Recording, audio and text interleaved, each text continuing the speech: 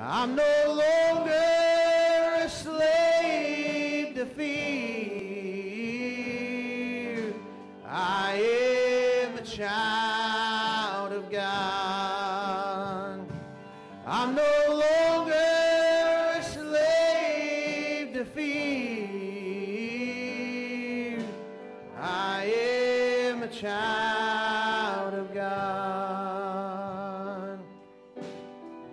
You split the sea so I could walk right through it. My fears are drowned in perfect love. You rescued me so I could stand and sing that I am a child of God. You split the sea so I could walk right through it. My fears are drowned in perfect love. You rescued me so I could stand and sing that I am a child of God. I'm no longer a slave to fear. I am a child of God.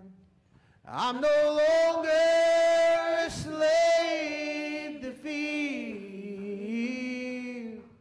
I am a child of God.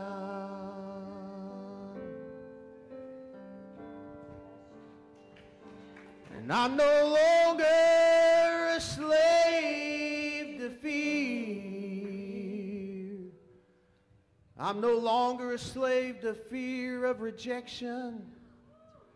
I'm no longer a slave to fear of man.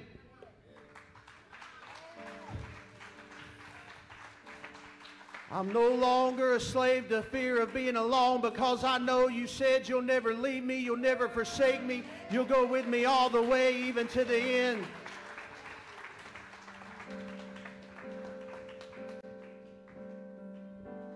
I'm no longer a slave of poverty, because I know you're going to give handfuls on purpose, just like you did for Ruth there in the field.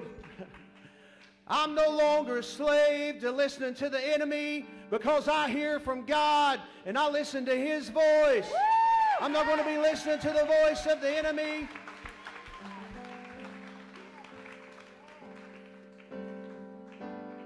Now, how many of you can say that you're no longer a slave to religion, but you're going to be a slave to relationship?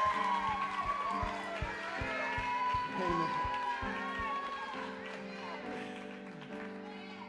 I'm no longer a slave to being bound by infirmities, by anything of the devil, because I've been set free, because whom the Son sets free is free indeed.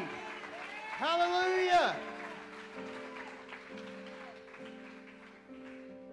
Can you say that you're not a slave to people's opinion of you, because you're only worried about what God thinks about you?